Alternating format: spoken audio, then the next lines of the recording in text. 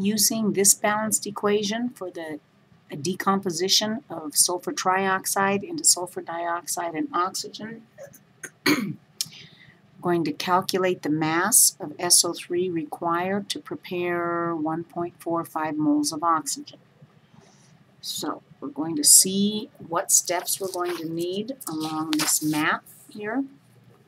And if we look at the stoichiometry map, we're given moles of A, so A would be oxygen. So we're going to start here and go straight to the balanced equation to calculate moles of SO3. Since the problem is asking for mass, which would be grams of SO3, we're going to have to also do step 3.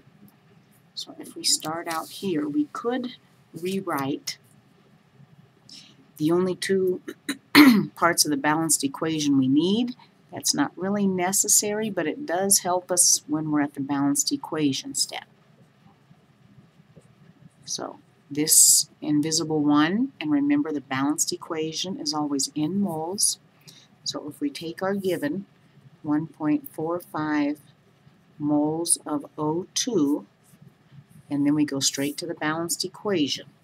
So that's 1 to 2. So 1 mole of O2 for every 2 moles of SO3. And we can cancel our moles of oxygen. Read the problem. We're looking for the mass of SO3, so we still have to do one more step. So this is step 2, the balanced equation.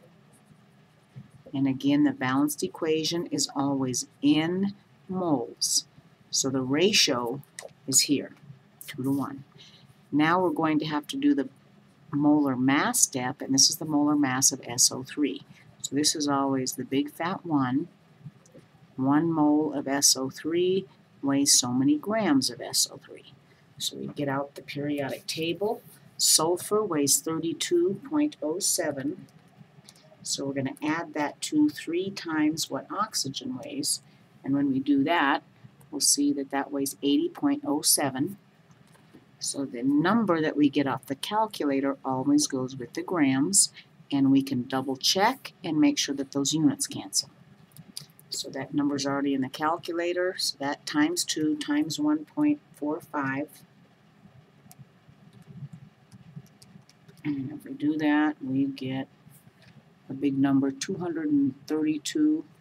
We'll round that to 3 significant figures. So our final answer is going to be grams of SO3, which is what the question was asking us for. So again, we were given moles of oxygen, so we already had moles of A. So we went from moles of A to the balanced equation to convert to moles of B. Once we had moles of B, we did the molar mass to get to grams of B. So step 2 and step 3 only.